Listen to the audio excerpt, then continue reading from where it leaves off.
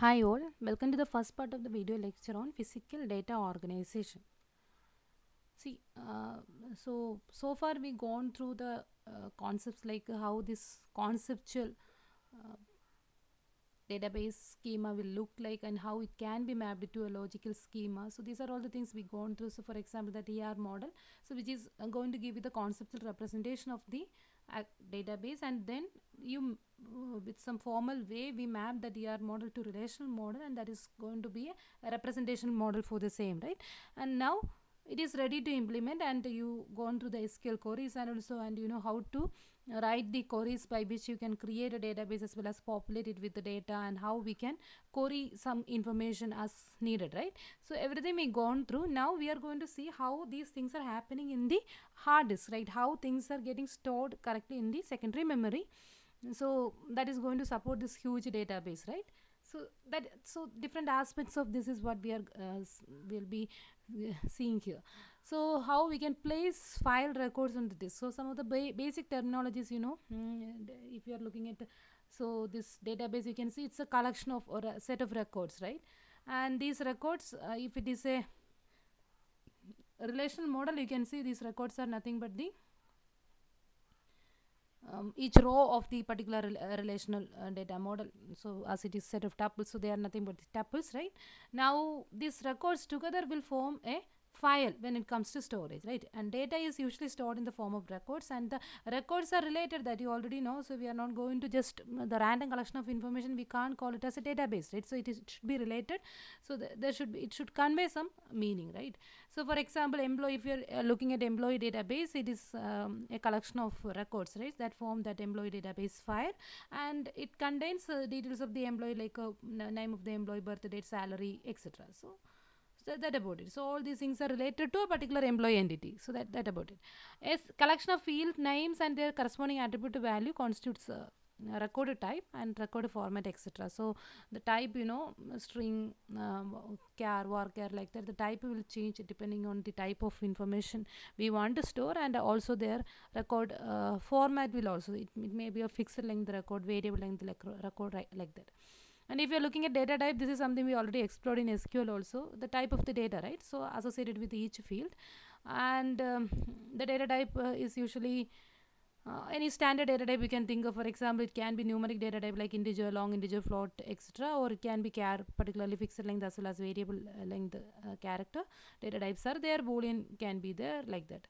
And two different data types that is specific to this database application is like binary large object as well as this character large object. So this is for storing say huge images and all, which are represented by means of sequence of bits, right?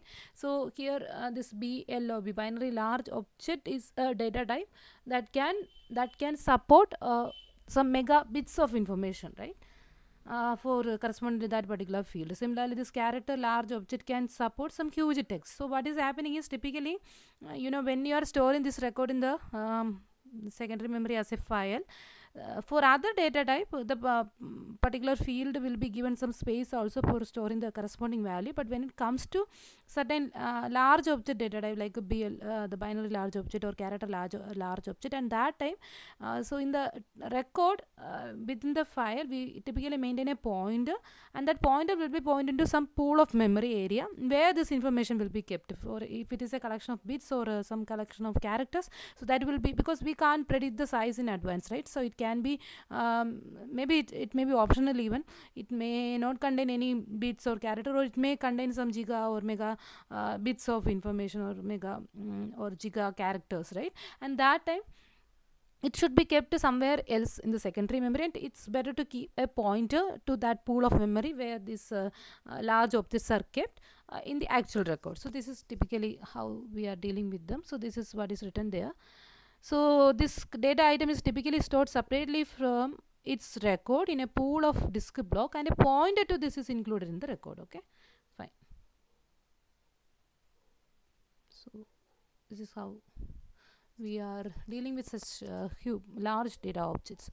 Now the files can be a fixed length or variable lengths that you can predict as to the, so some certain fields may be optional, or char and varchar. If it is char, it is fixed length data type, where varchar is variable length. So when it comes to, because of some data types, or because of this multi-valued attribute, if it is allowed, or because of some optional field like that, there are many reasons that makes the records variable length.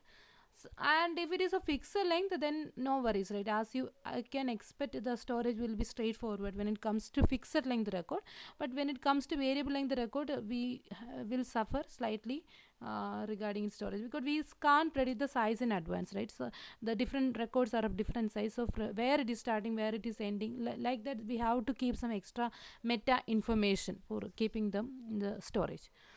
So why records can be of variable length is something I already told you. So it can be because of the data type itself. So that is the first reason. Okay, so just go through this. The file records are of same record type, but the fields are of varying size because of the varying length field. In the sense, the data type is of something, it's supporting variable length field, and accordingly it can happen. Or another reason is like the file records are of same record type, but the number of fields may have multiple values, right? Sorry, but one or more fields may have multiple values, like that. A single field can have multi-value because it is supporting multi-valued attribute on the backend. But when it comes to relation model and all, if you're mapping a relational data model, it will not result into something like this, because relation model is not going to support any multi-valued attribute, right? Now another reason is like the file records are of the same record type, but one or more fields are optional. So optional in the sense, sometimes you may mention its value, sometimes it may be absent in that time. The record size will vary accordingly, right? Now the file itself may contain some combination of different records. For example, we are basically having student record, and within along with each student record we are keeping this grade report also. So maybe whether some students may not have this grade report, and maybe if he's in some higher semester and all, the grade report, the size will vary, like that. Okay, so when you mix different information together, so typically we can't expect the record to be of fixed length. Okay, so now this is how you can store a typical fixed length record, in the sense the size is predictable. For example, here first I have the name attribute, and which is having the characters are stored from say position number 1 to position number 30. Okay, in the sense the name may be of length some 30 character, like that. So each position can store some 1 byte of information, like that. Okay, hope you understand, right?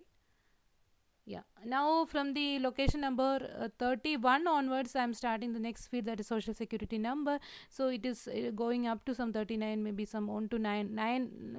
So it could be a 9 character length fixed data type. Similarly, salary, job code, department, hire date, and all these are fixed fields, and we can predict their size in advance, so that we can say that this particular record is extending from position number 1 to some 68, and following that to maybe some 71 bytes, like that they are giving. Okay, so whatever it is, so that is fixed. So we don't have any confusion like what about the size. So always in the secondary memory, if we start storing a file, say from the address 1000, then 1000 to another 71 bytes will occupy the first record, then the next 71 bytes is going to occupy the second record. So like that. So in the access, everything is straightforward, right? In an one-to-one correspondence, you can try, say 1 to 30 it is name, 31 to some 39 it is social security number, like that. But when it comes to variable length, you can't say that the particular name attribute is going from 1 to some 30, or it may be some lesser value, greater value. Hope you remember that char and varchar data type. So here it could be the char data type, that's why it's a fixed length, but here it is variable length because it may be varchar data type. So what we can see here is the name of a particular person, Smith John, and here the length is something like 5 letters, 6, and some 10 letters, but some other person may have a name of a different length. So we don't know from where to where this particular field is expanding. So we have to keep a clear separator like this. So whenever we have this variable length field, you have to maintain such a separator character. That could be something which is not used in the actual field value. Okay, so you have to use some special symbol for that. So, and you should ensure that this is not going to come in the original character formation, and if it is coming there, you can think of something like escape sequence and all, but anyway, that will create more complication. It's better to avoid that particular special symbol in the formation of any char and all. So that kind of restrictions will be there in the software side. And similarly, then we have social security number, salary, and job code. And fortunately, these three attributes are of fixed length, so we don't have to differentiate them, in the sense of whenever this special character is same, we know a new field is starting, that is social security number. So and you know, from 12 to, as you already know, it is of some 9 length or something. So 12 to some 9 length up to say 20 and all. It is our social security number. Then position 21 to what is length of salary, accordingly it is salary field, and then 25 to like that job code. Okay, so that about it. Now maybe when that fixed length ends, there onwards the variable length. So department 9 could also be variable length. So again we are keeping that marker, so where that particular field is ending, we are keeping it. So something like that. So typically we use this kind of separator, and as well as we can use some record separator also if you want. So here the last separator can act as a record separator also, I mean that department following that special symbol. Okay, so that about it. Now let's see one more representation, something like this. So here I just want to ask you why this kind of a storage is needed. Here what we are doing is, you know, along with each attribute value, we are associating the attribute name also. So here, you know, name is the attribute name, and this Smith John is particular attribute value corresponding to this attribute name, right?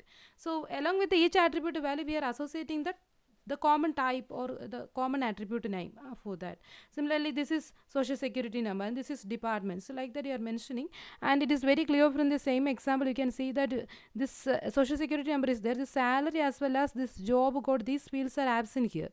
So it could be because these fields are optional in the original database. Okay, so in the original database, when you created the database using SQL and all, you mentioned the salary as well as job data as optional. So for a particular employee, these fields are not available for the time being, but we have a name, social security number, and department for him.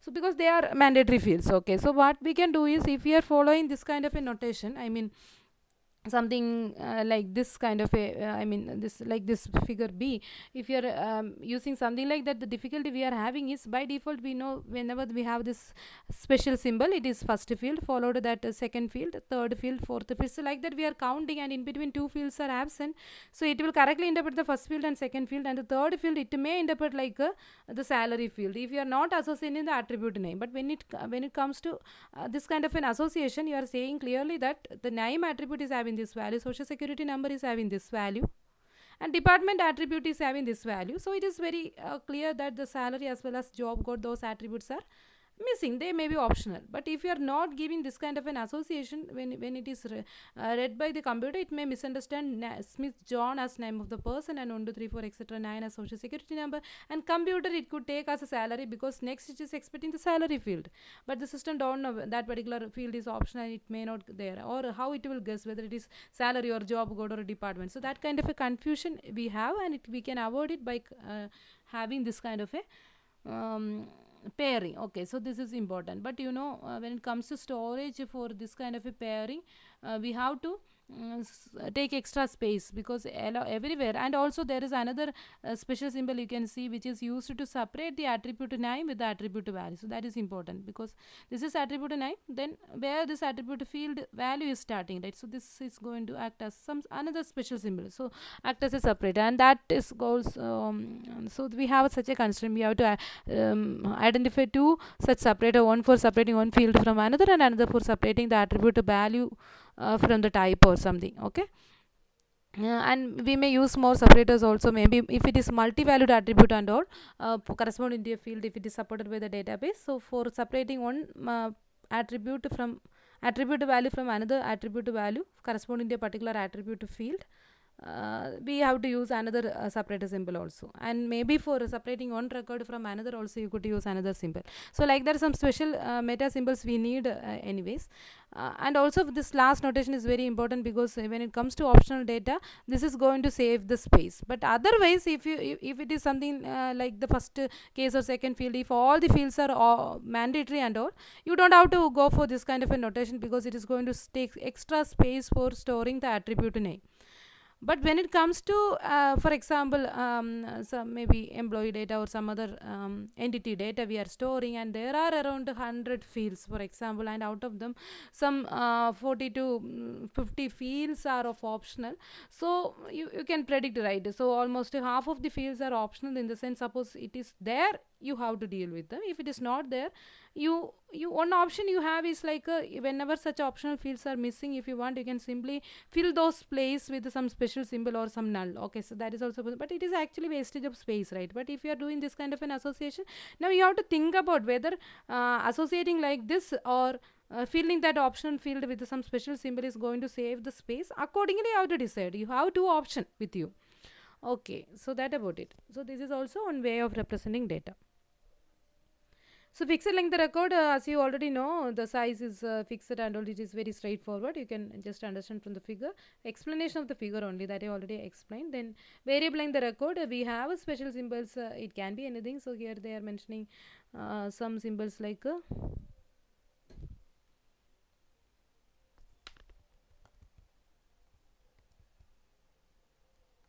something like this or this or this. Oh, it can be anything. Okay, for as a separator. To terminate variable length the field like that at different places we have to use.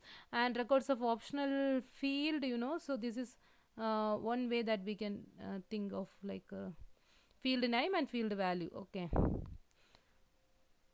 and there also we are using some separators. So here totally we saw 3 types of separator. We could so separating field name from field value, and separating one field from the next field, like that. Okay, so and this is also another way what you can do. Instead of using that field name completely, you can assign some code for that. For example, name, let it be having a code, say C1, something like that. This second field C2, C3, like that. If I am assigning a code for each and every attribute name in an one-to-one correspondence, instead of using the attribute name completely, I can use code so that it could save that space, because storing department and simply storing a code, say C3 or C5 it is, right? Like that it is going to save the space, right? Similarly, salary, job code, everywhere you assign for each attribute name some small code and use that code, then separator, then the attribute value. So that kind of a notation also you can go for. So that is, so something like here we are mentioning the attribute name or the field name. Here it is field type, so we are assigning some code for that.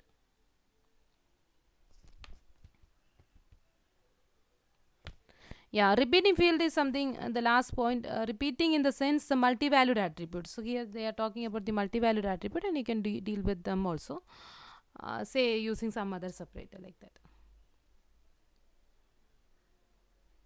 Yeah, that about it. Thanks for watching. See you in the next video.